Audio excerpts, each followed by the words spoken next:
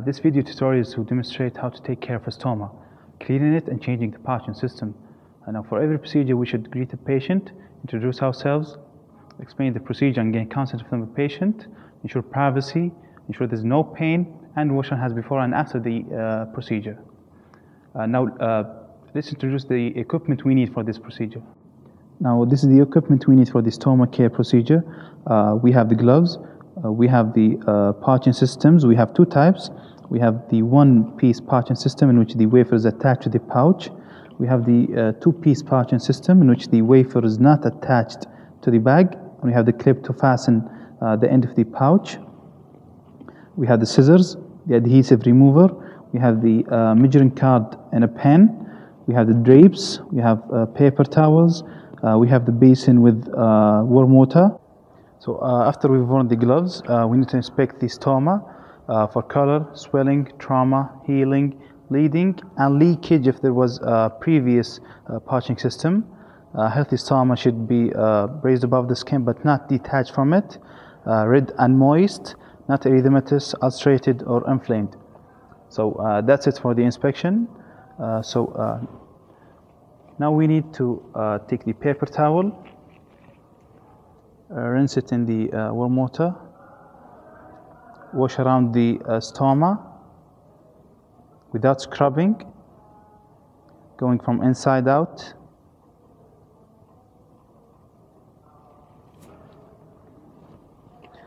And then we let the skin dry.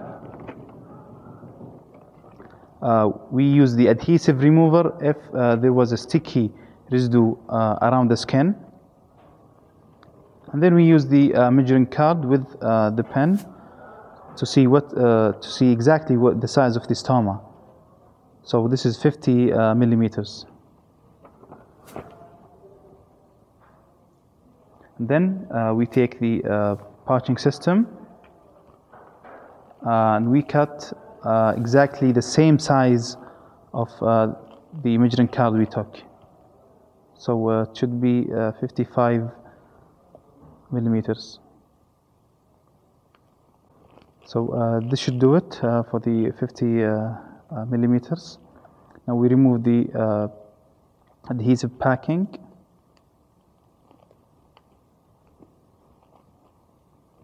Then we take the pouching system to put it around the stoma. Now after we applied pressure around the stoma so that it is attached, we need to fasten the end of the pouching system so that it doesn't leak. And this is it for attaching the pouching system. Now if a previous pouching system was present, we need to observe any sign of leakage from the pouching system.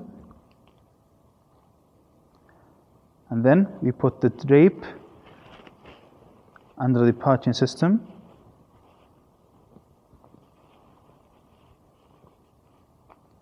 Then we gently apply pressure on the skin and remove the pouching system. We discard it. Then if we need to attach a new pouching system, we wash around the stoma and repeat the previous steps. After we finish the procedure, we thank the patient and help him get dressed. We take off the gloves and wash our hands, and we need also to document the procedure.